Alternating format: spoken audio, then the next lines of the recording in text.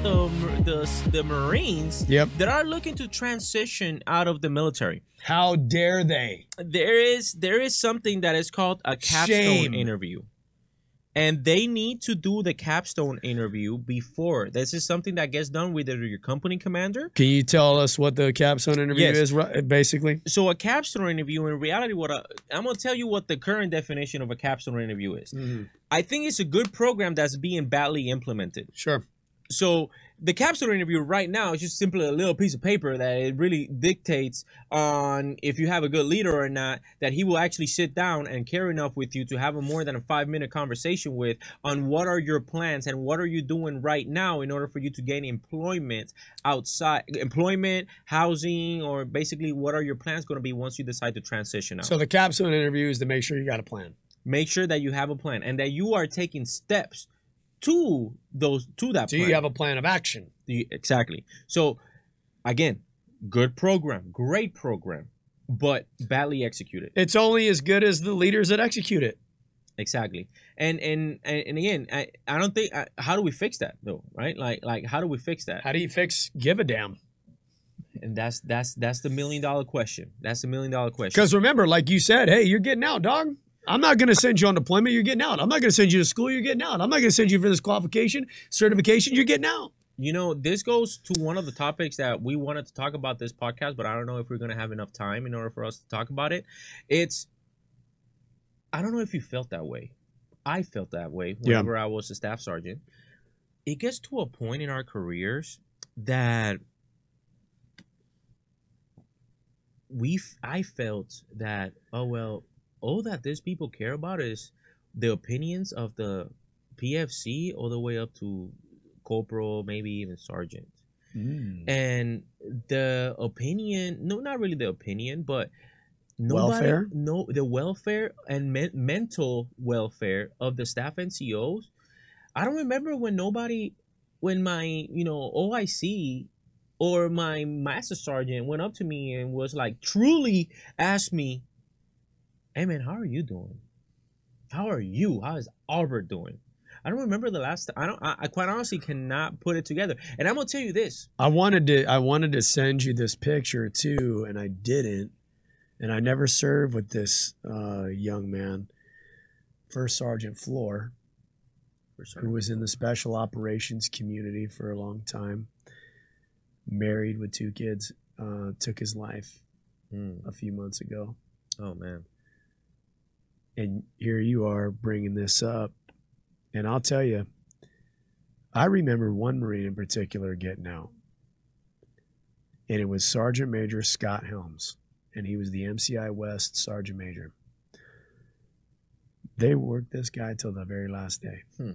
Oh man, so you know, that's a trade. As a young Marine, we both have our own benefits. As a younger Marine, we're going to, most of the time, afford you the opportunity to transition, have time, go to Skill Bridge. Scott didn't have that. I remember asking him, I was a first sergeant at the time, like, how are you? You know, like you just said. You know what he told me? I'm scared. That scared me.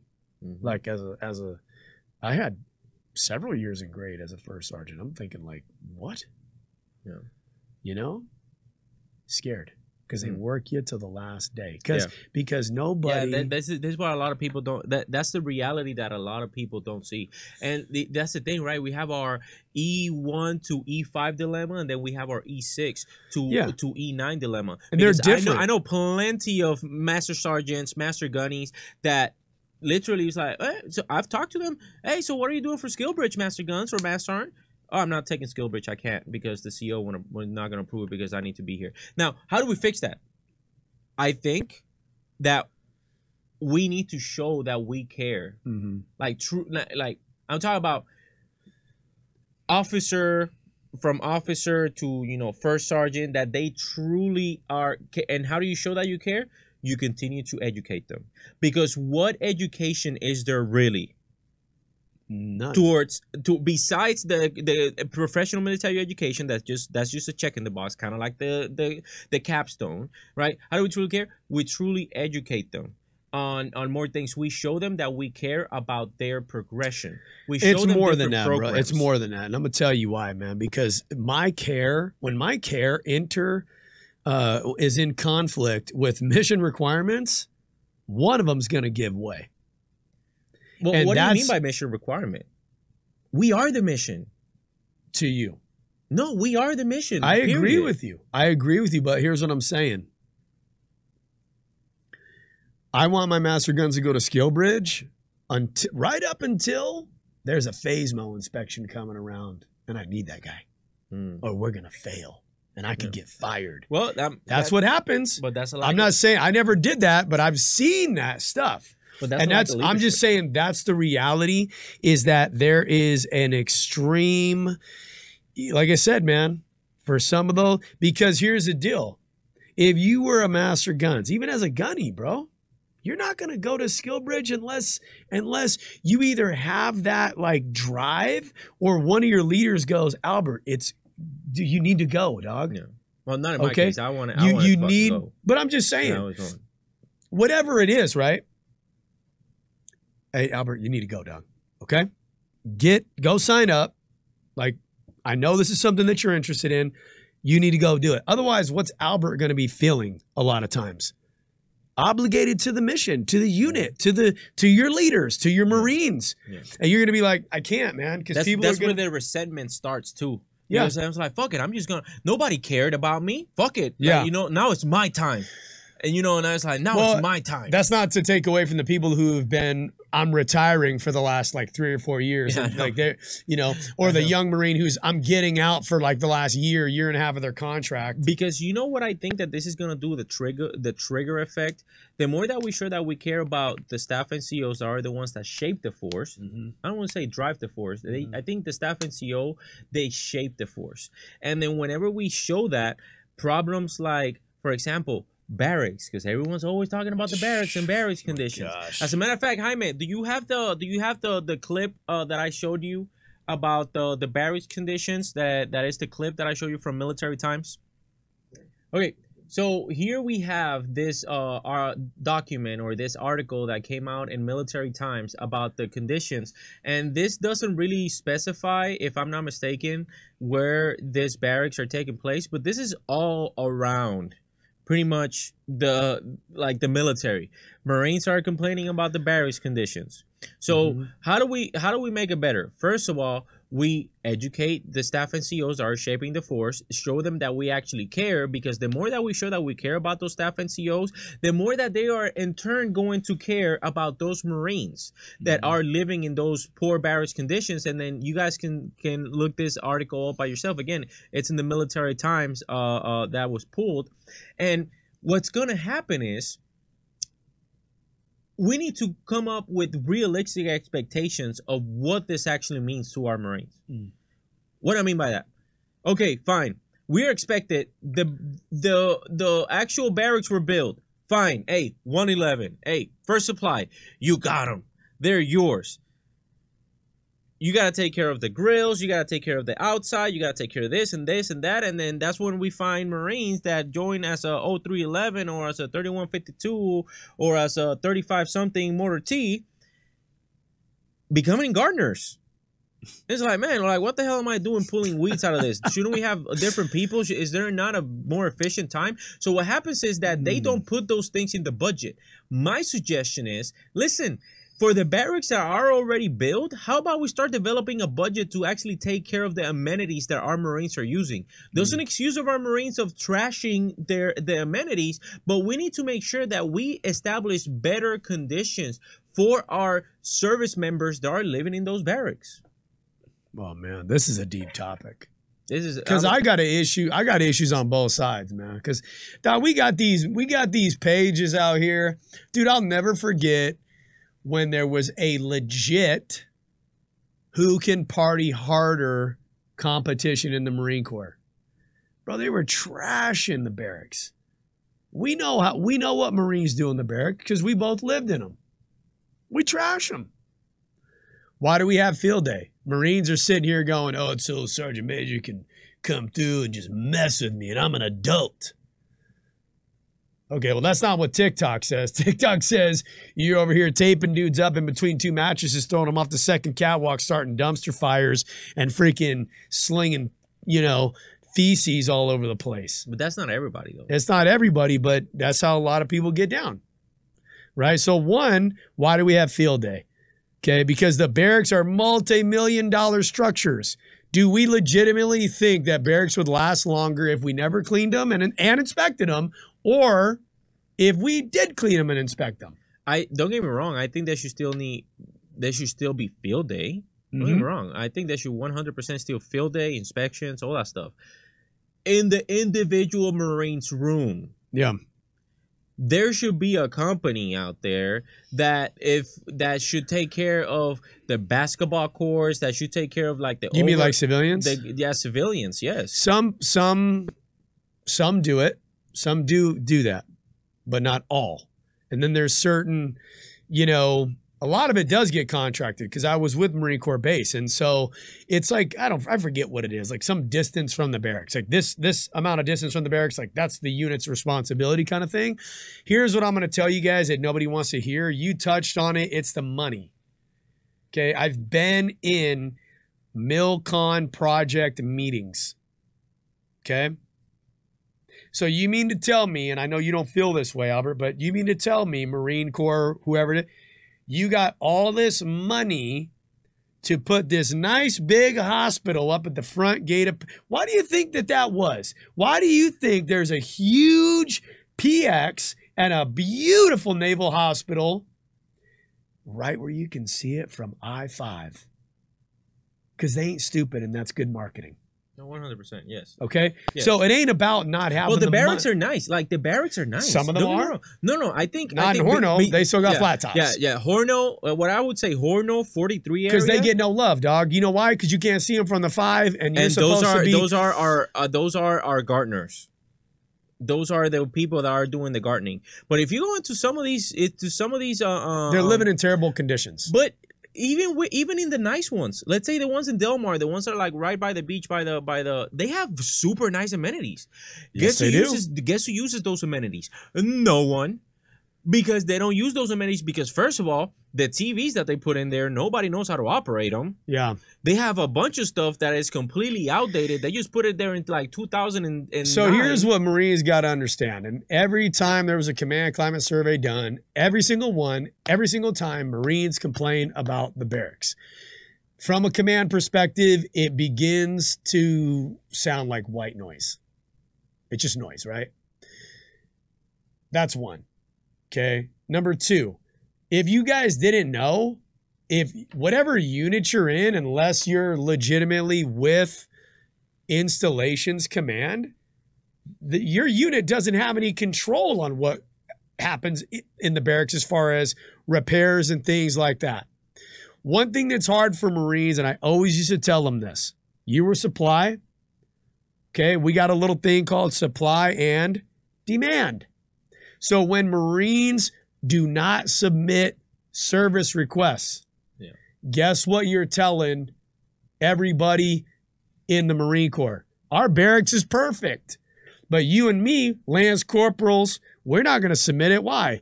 They ain't going to fix it. I'm going to put, Jaime, we need the BS. I'm going to call BS on that. Let me tell you why. Okay. The Marine Corps has gotten really good. The units, the sections have gotten really good at that. Yeah. What they do now is, you know how you were saying about the barracks policy and all that stuff? So what they have is a QR code in their door. And they scan that QR code, and it sends them to the request that they need to fill out. It also sends. Is this everybody or policy. Just? Well, this is First Supply Battalion. Okay. I don't know. Hey, kudos to First Supply Battalion because I know the people that are doing this, and they actually have an innovation section. Sure. That this is what they came out with. They go to the sections, they go to the barracks, and they say like, hey, well, how can we assist you to innovate this stuff? So shout out to First Supply Battalion because you guys are doing great. You guys are doing great at that. Now. And I know that a couple other units are also doing the QR codes. Sure. QR codes are like all over the place. But now the problem is because that was what people used to. Well, Back when you were still in, that was, oh, well, if we don't know what we can't fix, or we can't fix what we don't know. Okay, great. Now you know about it. You know what the problem is? The same problem that I'm telling you that is gonna explode because of the recruiting crisis. Yeah, but I'm just. Oh, we don't have enough people to do those work requests, and then now, if you want your freaking light bulb change or your AC fix, you have to wait 7 freaking months. Well, okay. Here's the issue with that. I agree with you, but I'm Sergeant Major so and so from whatever unit with my CO. Okay, the barracks falls under the installation, which is not even in my chain of command. In the military, it's got to be in your chain of command, right? So I would have COs, and I'd be getting into it with people from installation, and they're just like, you can't make me basically do my job. Like, I don't work for you. Yeah. And so you get this, and why is it hard for you as the leader? Because you're the one's got to go back to your Marines. The Marines are thinking, Sergeant Major, CO, why aren't you guys fixing the barracks? True. And you're not going to be unprofessional and go back and blame it on installations. True. Yes. Right? You're not going to do that.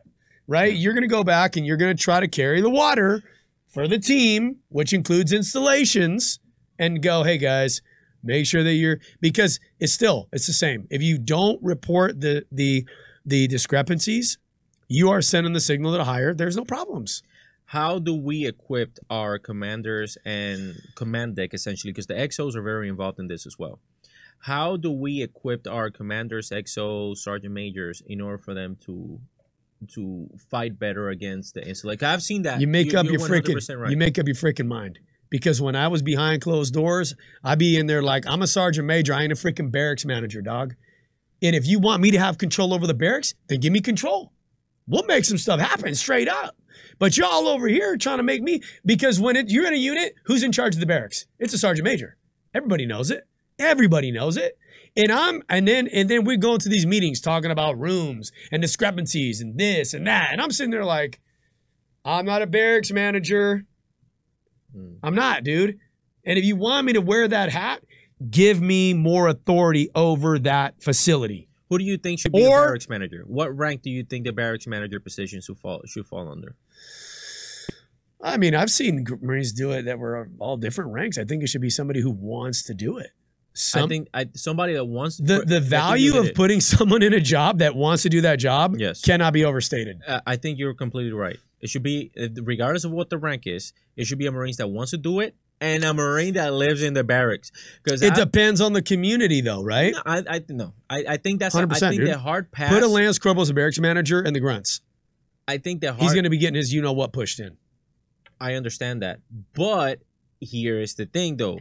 If he lives in those barracks, he knows what needs to happen, and then I think it should be a good push if the battery gunny or the first sergeant or anybody pulls everyone around, because obviously this is a priority for the sergeant major. And it's like, y'all don't give shit to this Lance Corporal.